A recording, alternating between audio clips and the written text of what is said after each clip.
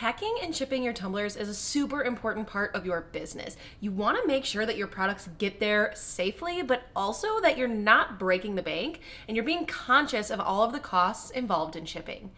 Welcome back to my channel. If you're new here, my name is Allison and I make weekly videos and do weekly live streams all about making and selling tumblers. If you enjoy my videos, do me a favor and make sure that you are subscribed and leave me a comment below if you have any questions regarding shipping your products. This video is great for both beginners that are brand new to shipping and some of you established business owners who need some tools and systems in place to streamline your process and make sure that you're doing things in a cost-effective way. I have you both covered. So first, let's talk about the basics. If you are shipping CrystaLac tumblers, which I do, or any sort of project, you need to make sure that you give it enough time to dry and fully harden up. So when we're talking specifically about CrystaLac products with tumblers, keychains, signs, whatever, you want to wait 5 days after your last coat before you get it in the mail. And you don't want to put any plastic around it. Like, you don't want to wrap it right in bubble wrap. You should wrap it in tissue paper first, and then if you want to put bubble wrap on it, you can. Just with the heat and the plastic, it can be a little weird, so I wrap mine in tissue paper and then put it in the box that it came in. Then I put the tumbler box inside of a shipping box. Depending on what you're shipping, the size of your tumbler, and how many tumblers you're gonna ship, the size box will depend. But if you want to ship one tumbler, a 10 by 4 by 4 box works great. If you wanna do like 2 skinny tumblers, a 10 by 8 by 4 box works really well too. But you have flexibility, you know, whatever you can get your hands on will work. So let's talk about what we put inside our boxes, right? When you pack up your tumbler or whatever projects that you're putting in there, you want it to be nice and snug. So like if you were to close it and shake it, your stuff wouldn't move. So you have options. You can use bubble wrap, you can use packing paper, you can use packing peanuts, or you can use like the air bubble things that come like when your Amazon packages, you can use those as well. Where you can buy all these packaging inserts, first I think it's great if you can reuse some of the inserts that come to your house, right? Anytime I get a package with packing peanuts, I save them and use them in future shipping projects. You can get your shipping supplies from Uline, Staples, Amazon, eBay, all have a wide variety of things to get. A lot of small businesses have really cute, matching, and unique packaging, and I really like that. A lot of small businesses have minimal shipping inserts and packaging and want to keep down their costs, time, and environmental impact, and I love that too. If you're interested in getting some branded things to go with your packages, to go inside your packages, I'm gonna walk you through what I have for mine and where I get them. This may be depending on the level of which you ship, right? If you're shipping just a handful of tumblers, you may want to keep it simple and easy, but if you're starting to ship more and more of your products, it can give your packages more of that small business feel and just a nice little extra touch. But again, it's completely up to you if you want to go more all out or stay more minimalist. It's really a personal preference. The first thing I do is I put a sticker on my tissue paper to hold it in place. I like to wrap it and place it on my tumbler. It has just a cute little positive message. And then I put a sticker on the box or whatever box of the item that I'm shipping that says, "Thank you for your order," and it has my website on there. I have custom packing tape that is water activated paper tape that I get printed with my logo on it. You can use something cute like this, or you can just use regular old packing tape from the hardware store.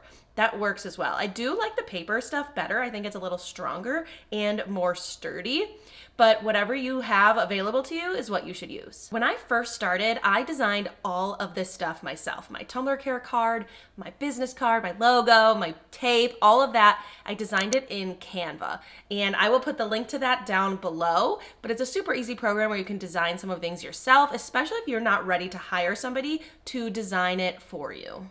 I get my care cards and my business card and any mailings printed right in Canva, and I get my stickers and packing tape from Sticker Mule. And again, you can do this all yourself pretty easily in Canva. I recently hired a designer to kind of upgrade all of my stuff, and she's doing an amazing job, but that's a big expense that not everybody is capable of doing right now. So log into Canva, play around, make what you need, and get it printed either at Canva or Sticker Mule or any other place that does custom printing. Once you get your order all packaged up, you need to measure the size of the box.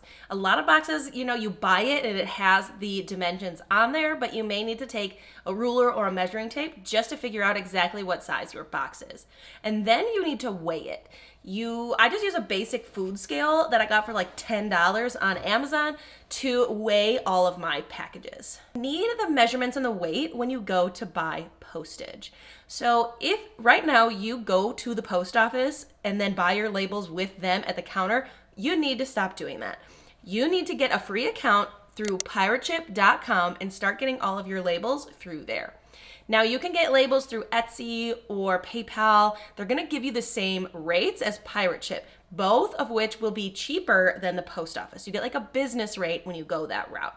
So sign up for a free account. You're gonna need all the information. I like that you can shop through Pirate Ship to make sure you're getting the best deal, whether it's going through the post office or UPS, and you can decide which method you want to go to save you the most money, but also make sure that you're covering yourself in terms of insurance. Most tumblers need to be shipped priority mail because they are over 1 pound, but you can also go with UPS. They're pretty reliable as well. So once you put in all of your information and buy your label, you need to print them. You can use a regular printer and copy paper and tape it to your box.